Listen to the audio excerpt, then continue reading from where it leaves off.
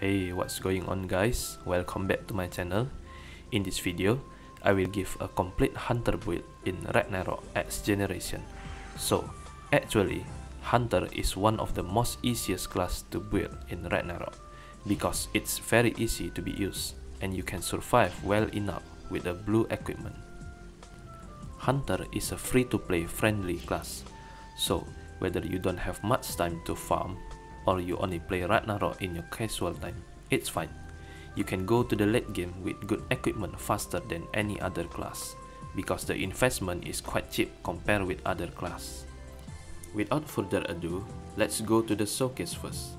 In this dummy training, I will give a showcase with 3 monsters, so you can see how much damage you can achieve as a free-to-play player in level 60.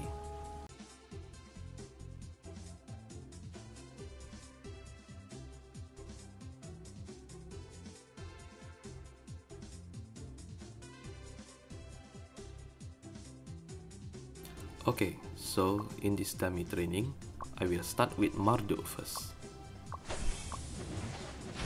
Right, as you can see, I can achieve around 5k to 8k per hit, and by double strafe skill, it can reach around 16k, and focus shot can reach around 26k damage. And if I look at the side status, it says I can deal around 18k to 20k per second. That's a really good damage per tick. So, obviously, this is an optimal build yet. In late game, you may achieve 30k to 40k per hit depending on your build. And I also will look for the crit stats in the late game, so it may cause critical for each hit.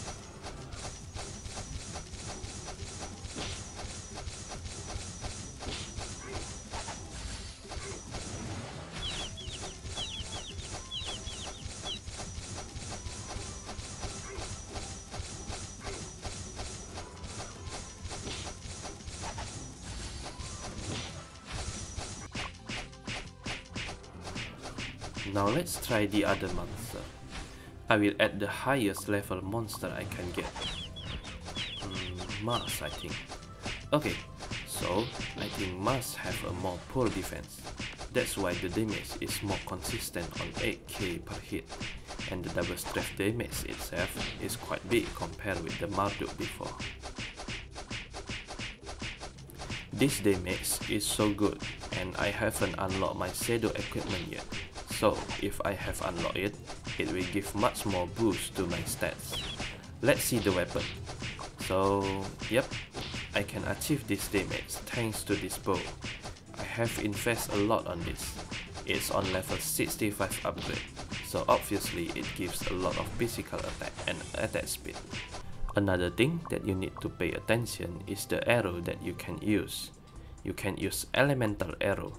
So, depending on which enemies you want to farm, or which boss you want to kill, try to get their weakness elemental, and it will give you bigger damage.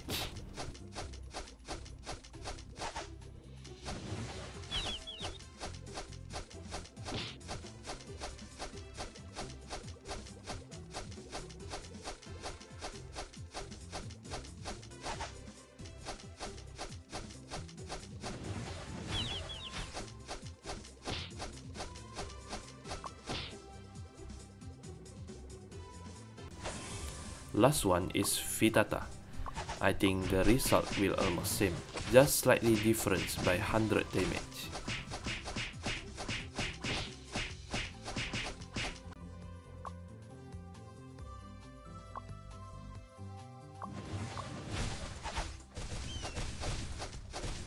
So, how about it? Great, isn't it?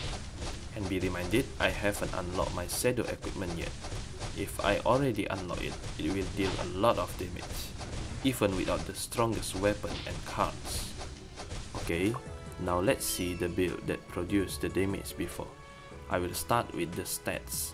For the stat point, I spend all of my point on dex until 80, and then after dex reach 80, you can choose other stat depending on your situation. Additional luck will be a good because it provides a critical in late game. But I may spend a few on feet also to give more HP and endurance. Now let's talk about the equipment. For the weapon, I highly recommend you to use the blue weapon as soon as you already unlock the Sewer instance. Craft the longbow and make your way through the higher level weapon as soon as possible, because you will get a lot of base physical attack and attack speed. The upgrading is also nice. It will increase your physical attack and attack speed, and by level 65 you can get the 575 physical attack and 200 more attack speed. The refinement will give a huge benefit because it will give you final attack speed and attack percent bonus. This may cost you a lot of investment, but believe me, it's worth. By level 4, you will get 150% final attack speed and 60% attack bonus. The enhancement will increase your agility, so you may have an increased attack speed and flee rate. For the cuts on the weapon, although I'm not getting any good cut yet, but for early mid-game, I highly recommend you to get the Skeleton Workers cut, because each of the cut will give you a crit by 120, and by using 2 pieces, you can get a total of 240 crit. This will make you have a good critical hit almost every single time. The last slot, you can go for Andre cut or Phaedon cut, or Scorpion and Golem cut if you feel your attack speed is not quite enough. So this is for early until mid game, but in late game, you may want to change the cut with the elemental attribute cut. Why? Because in late game, the elemental damage will have a huge benefit, and your skill can work well with the elemental arrow, where I will cover later in the skill part. So, for elemental cuts, you will need to decide which elemental attribute is best for you. There are few cut options available, such as Snake cut, which give you a ghost and poison enhancement, Bigfoot cut, which give you a holy and neutral attribute, Requiem cut, which give you earth and fire attribute. Water or wind attribute, you can go for Arcross cut. From these 4 types of cut, I believe the most good one is fire attribute, because it can match most endgame enemies and it really sync well with the skill that I will cover later on the skill part. So, by using 3 pieces of this cut, you can get a total bonus of 30% enhancement damage.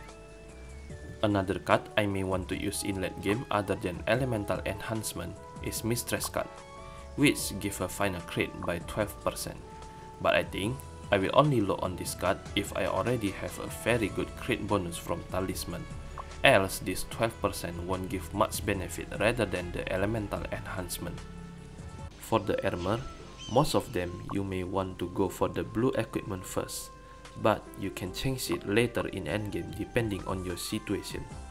But the most logical choice is always go for Valkyrie set or Odin set. This is applied to clothes, shoes, and your cloak. For the accessory, currently I will go for white accessory, Krieger Fate Ring, which give physical penetration and physical damage bonus. Equip these 2 pieces. And for talisman, I use Nostalgic Ornament. It gives a good physical attack bonus. Later in endgame, because our weapon cut is changed with a elemental attribute, so you may want to look for Nipper earrings. This is the best accessory for hunter, because it will give you a lot of physical penetration and physical damage bonus. For the talisman, because you are going for the critical, you must have the Astute statue as your endgame talisman. It gives you a base 450 crit, and you will get a bunch of crit and crit bonus when you upgrading it. So, with this talisman, that's why you can release your Skeleton Worker cut on the weapon to trade it with elemental damage bonus on your weapon cut. Now let's talk about the skill. For archer skill, you need to max out the double strafe, charge arrow, all eye, vulture eye, and elemental sower. So if you see this elemental sower, it will give you an additional damage of 20% by using exploding arrows, and can ignite target for 5 seconds. So if in late game we are using the 3 Requiem cut on weapon, it will give the total of 50% increase on the damage. For the hunter skill, you must go for Falcon Mastery by 10, Improve Concentration by 10, Beast Bane by 10. This 3 is a must.